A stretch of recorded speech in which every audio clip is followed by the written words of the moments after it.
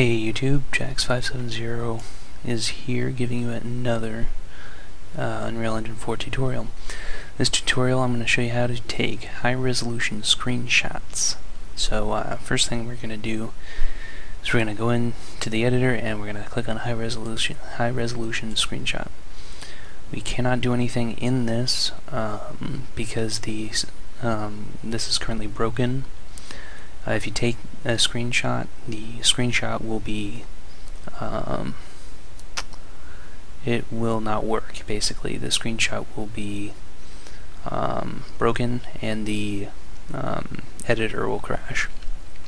But I can still show you guys how to do a couple basic things. First, what you can do is you can specify capture rectangles.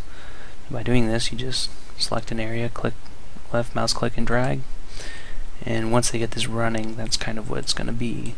So you can drag it around, you can, you can resize it. It's going to be an awesome feature once they work out the kink. But let's go ahead and go back to that.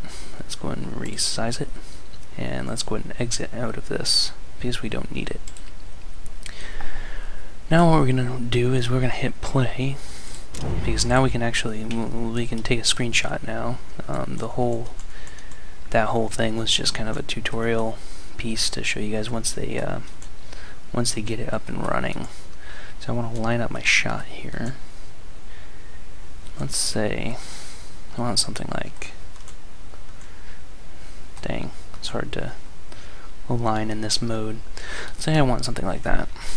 So what we're going to do is we're going to hit the tilde key, which is right above the tab key and to the left of the 1 key. Hit that. Let's click, or let's type in high res shot, which you can see it automatically fills in there. Hit space, and then we can hit 1, 2, 3, whatever. What that does is it either doubles, triples, quadruples the size of the viewport here for a screenshot. So what I'm going to do is I'm just going to hit 2, call it that, good. Hit enter, and as you can see in the bottom right hand corner, the high resolution screenshot was taken successfully.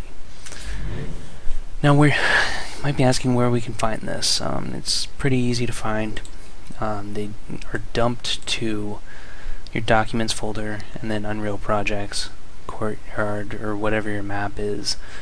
Let's go to Unreal Projects. So now I have Courtyard. This is the map that the project I'm currently in. Go in there. You want to go into Saved, Screenshots, Windows, and there's your screenshots. It takes it as a BMP image. You can just open it up in Photoshop, edit it like normal.